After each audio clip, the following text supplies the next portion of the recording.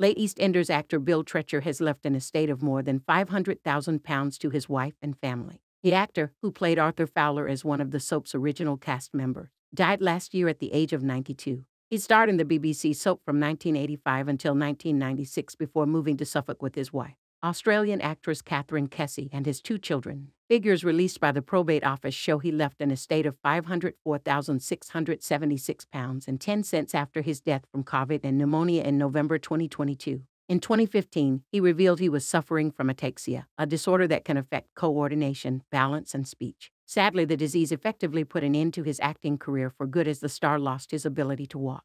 First, Bill was seen needing a walking stick, then a frame before he was forced to use a wheelchair to get around.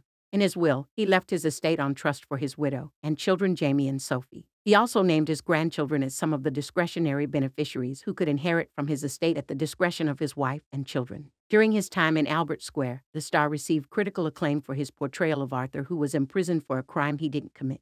A London boy, Bill was born in Hackney in 1940 before he was evacuated to Gloucestershire during the Second World War. After national service with the Royal Air Force, he managed to save up enough money to send himself to drama school after working for P&O. Bill went on to star in successful West End productions before he moved into television. He starred The Sweeney with Dennis Waterman, Dad's Army, The Bill, and Casualty, and also appeared in films including Tale of the Mummy. Elsewhere in the soap, this week a legendary character made a surprise return in flashback scenes from 2014. During Tuesday night's episode, Ricky Norwood reprised his role as the much-loved Fatboy Chubb after getting murdered 8 years ago. Fatboy died in grisly circumstances in the Christmas 2015 storyline, with the character getting killed in a car in a case of mistaken identity. He died off-screen after Ronnie Mitchell arranged for her enemy Vincent Hubbard to be sent to the car crusher, but Fatboy was accidentally trapped in the car boot and killed instead. In the latest EastEnders episode, Cindy Beale came face-to-face with her ex George Knight. Cindy finally told George the truth, and viewers were treated to flashback scenes set in Marbella in Spain in 2014.